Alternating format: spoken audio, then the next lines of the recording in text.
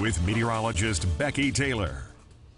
Welcome back. We do have clear skies overhead right now, so really nice start. That's a look out of our Lawrence camera. The only issue that we're watching for this morning is the potential to see a little bit of some patchy freezing fog, as our temperatures are well below freezing this morning. So there's another look out of our central Topeka camera, sitting at 23 degrees, but we do have a calm wind in the capital city right now, so it feels like 23, but we do have a light breeze elsewhere, running about 5 to 10 miles per hour, so that is giving us a bit of a wind chill to start with. Overall temperatures ranging from the upper teens into the low to mid 20s, sitting at 23 in Topeka, 23 in Burlington, 20 degrees in Lawrence, 18 in Manhattan, 21 in Junction City and Clay Center. And we are so cold because of those clear skies. When you get those clear skies, fairly light winds, our temperatures are able to really drop through the overnight hours. So there's a look at those wind chills this morning, feeling like 17 in Concordia. Same goes for Marysville, 14 in Junction City, and it feels like 16 at Forbes Field, 18 in Emporia and Hiawatha. So certainly want to dress warmly, at least to start with this morning. But man, we've got a lot of sunshine in store today and really for the rest of the week, and that's really going to help us warm up through the afternoon. So there's our future winds starting this at 7 a.m. Pretty light throughout the day today, only running about 5 to 10 miles per hour, but notice the direction still mainly out of the north thanks to that cold front. So we will be slightly cooler today than where we're going to be the rest of the week, but our winds do shift to the south and west as early as tomorrow morning. Becoming pretty calm though, so that's when we might be able to see a little bit more patchy fog, but then they'll become pretty breezy through the afternoon as well. Running about 15, maybe as high as 20 miles per hour.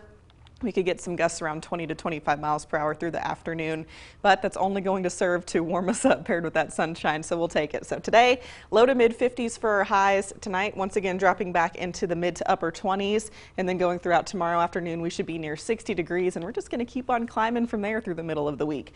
Current satellite and radar showing our clear skies, and if we zoom out, we have a lot of clear skies downstream as well. Notice all of this clear air right overhead, just off to our north and west. We have one system that's going to be moving just off to our south that's not going to be affecting us at all, and behind that a large area of high pressure that's going to be building, and you can see that ridge in the jet stream here, and that's going to be moving to the east for us, bringing us some quiet weather over the next few days. So with those clear skies possible tonight, we could be looking at a little bit of some patchy fog development into the early morning hours on Tuesday. That's at 6:30 a.m.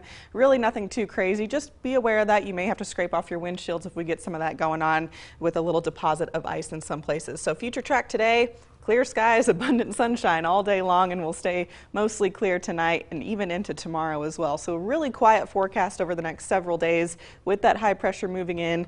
Temperatures climbing up steadily into those mid 60s by Wednesday, maybe some increasing clouds by the time we get to Thursday and Friday, and that's really looking to be the only system that's going to be affecting us over the next several days. So just a pretty slight chance maybe Thursday night into Friday as a cold front pushes through that we could get a few showers out of that, but otherwise it looks like we've got a pretty dry forecast in store.